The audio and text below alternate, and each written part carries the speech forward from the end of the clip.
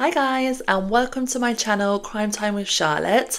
Thank you for joining me for my very first episode. I'm super excited to be here, and yeah, I hope to be in this for the long haul. So please like and subscribe to my channel, and follow me over on my Instagram, Crime Time with Charlotte, where I will be posting every Monday a unsolved missing persons case, and on a Thursday I'll upload what Thursday's case will be about. It'll also be quite active with things that are going on in the true crime world. So take a look over there and give me a follow.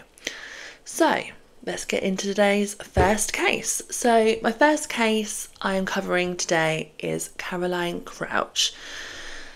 Caroline's murder literally took the world media by storm. People generally couldn't believe that this young, beautiful mother had been killed in her own home in front of her baby girl by armed robbers.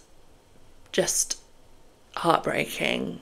So let's find out a little bit about Caroline.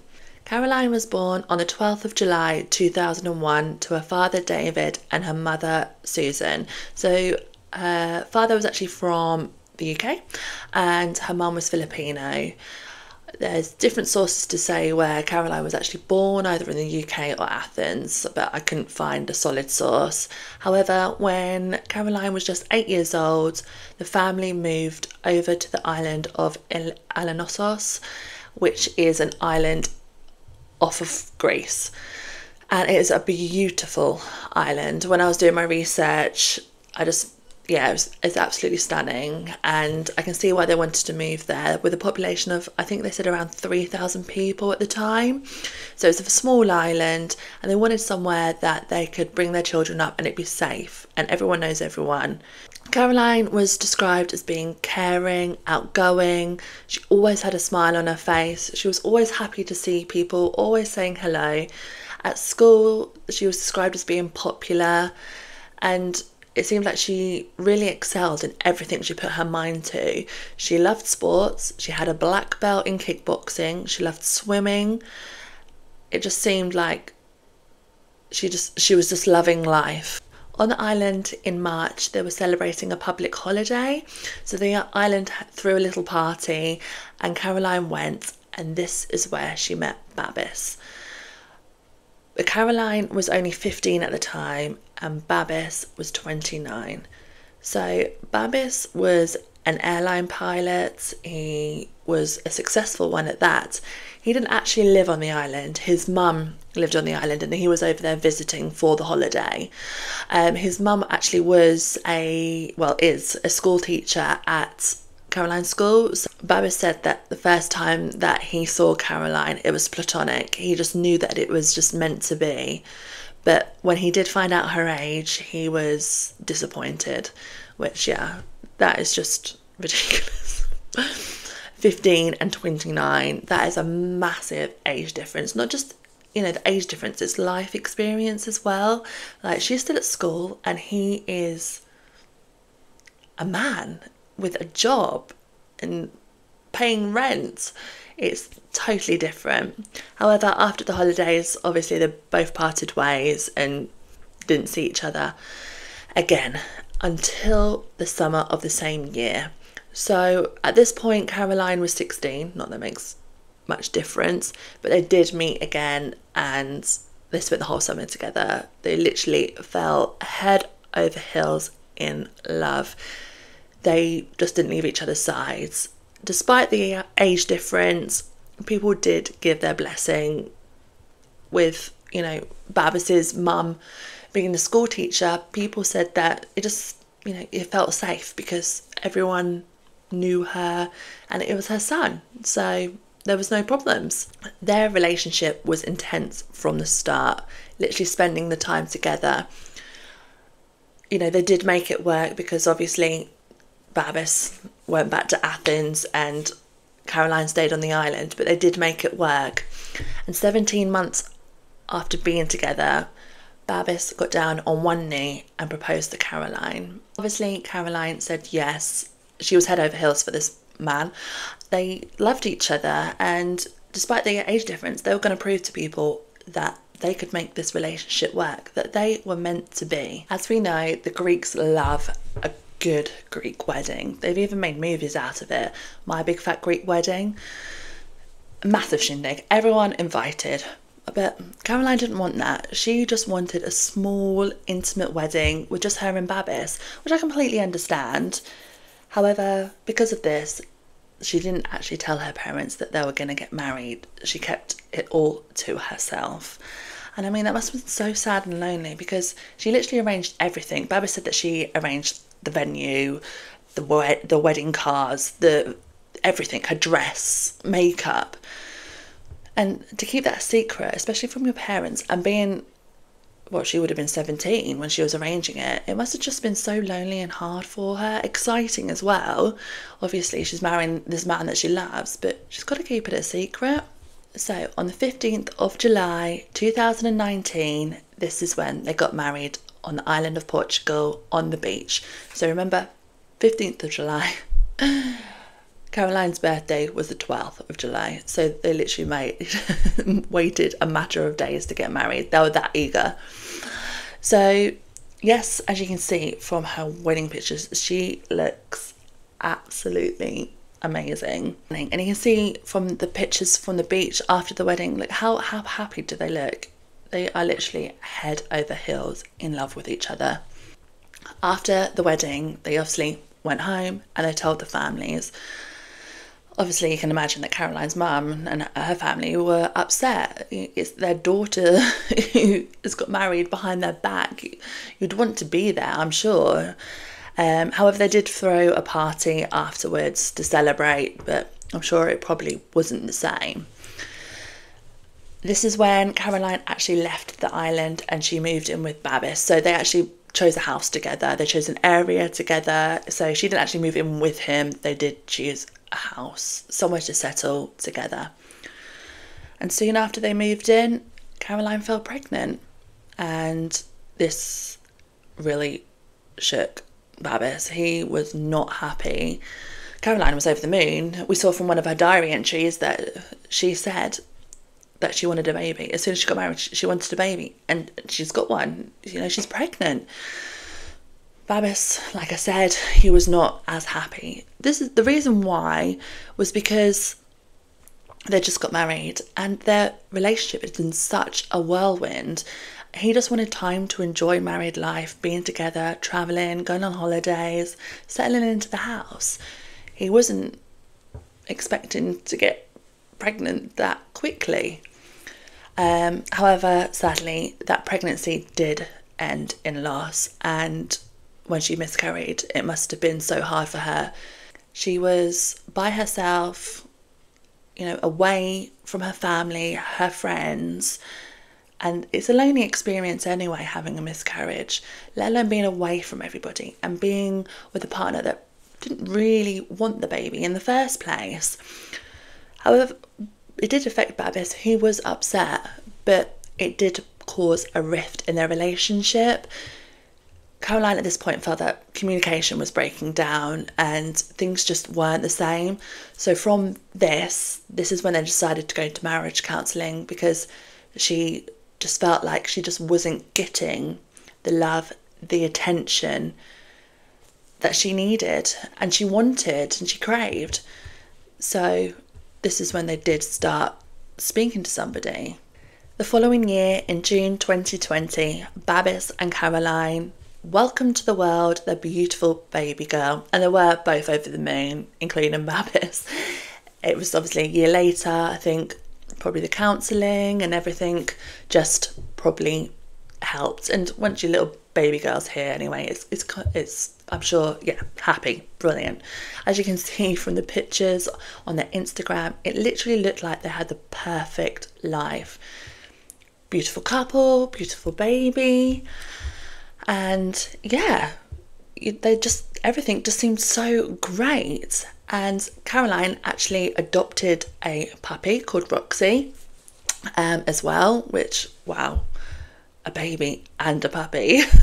She is one brave woman. But sadly, this picture perfect family was about to be destroyed. when a frantic phone call was made on the 11th of May 2021. A frantic phone call was made by Babis asking for help and someone to come quickly. Police arrived at the property. I don't think they expected to see what they saw. When they arrived, they made their way up to the bedroom, and this is where they found Caroline face down, tied up. She had literally been murdered in her own home, and next to her was her 11-month-old daughter trying to wake her up, crying. The police said that it was the most distressing scene that they had ever seen, and I can't even imagine witnessing something like that, even thinking about it now. Ooh, I'm getting all funny, but yeah, it must have just been so horrible. They did a thorough investigation of the property and they could see that the place had been ransacked. Babis did say that 3 armed robbers did enter the property, and when they looked downstairs, that's when they noticed that the basement window was open, so that's obviously where they had entered the property. When the police officer was looking around, this is when he noticed that Roxy, their 4-month-old puppy, had been hanged by her leash from the banister and was dead. The police just could not believe that these armed robbers had killed a young woman and the dog. They just couldn't get their head around it. Like, why? When they got Babis's versions of events, Babis told them that 3 armed robbers made their way into the bedroom just after midnight.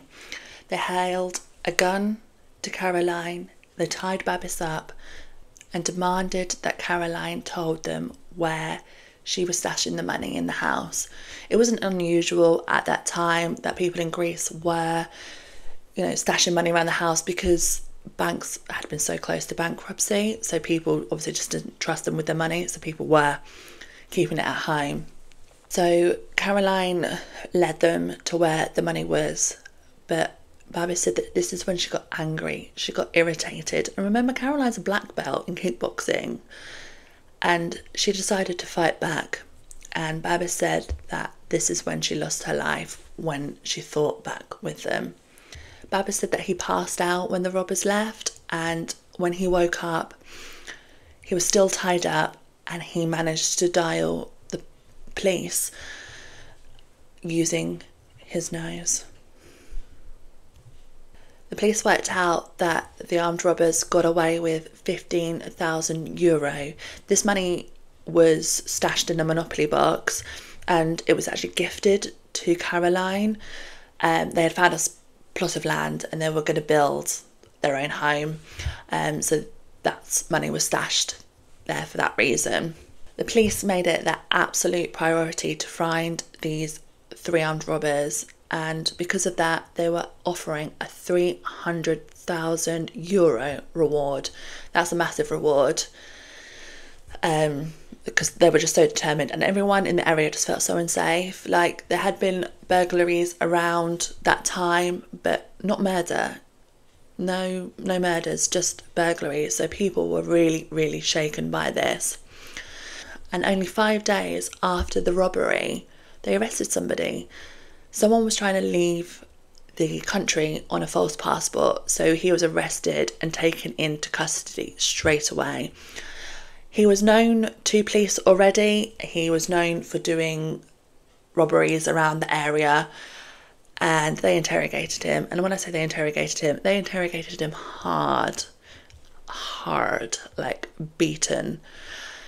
This man was beaten by the police. Persons did lose their jobs because of this. However, there was no evidence to connect him to the murder of Caroline, so he was actually released. His DNA obviously was taken, so when the DNA results came back, if he was a match, he's your guy. In the meantime, Babis and Caroline's family were grieving her death. Babis was posting a lot on social media in memory of his wife, saying how much he missed her, how much he loved her.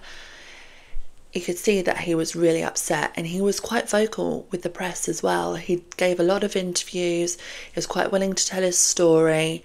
He literally just cried in front of the world's media. He wanted to find out who did this to his wife. On the 17th of June 2021, a memorial was held on the island of Anagnostopoulos, where Caroline grew up. Literally the whole island turned up for this memorial, and you can see from the photos how heart-wrenching this is, seeing Babis standing over Caroline's grave holding their baby girl. It must have been such a hard day for him, for the family, and for everyone that witnessed this memorial. It must have been just so sad. At the end of the memorial, the police arrived and they went up to Babis and they said, "We don't want to cause a scene, but we need you to come with us because we have a suspect in custody and we need you to identify him." People just were like, wow, the day that Caroline was laid to rest is the day that they potentially have found Caroline's murderer. You see a picture of Babis and Caroline's mum embracing each other. There must have been such mixed emotions between the both of them. You know, the memorial, potentially finding the murderer, it must have just been such a, I don't know, I can't even describe how they felt. So the police and Babis boarded a helicopter and they went back to Athens on the mainland where this person was in custody. However, when they arrived at the police station, this is when they told Babis that actually, you are our number one suspect. You are arrested on suspicion of murder of your wife, Caroline Crouch. After 8 hours of interrogation, Babis finally admitted to killing his wife, but he said it wasn't premeditated. So how did the police come to the conclusion that Babis was the one that killed Caroline? I mean, he gave a good story. He looks like the perfect grieving husband. What was it that led them to that? So, they found no DNA of any foreign source around the house. All the DNA belonged to either Babis, Caroline, daughter, and dog. No other DNA. Caroline was also wearing a smartwatch, which also showed that she was murdered at a different time, Babis said. And also Babis's cell phone records also showed a different timeline of events to what Babis said. This is what the police think happened to Caroline the night of her murder. It's believed that Caroline had finally found the courage to leave Babis. From Caroline's diary entries, we can see that this was no way a picture-perfect relationship.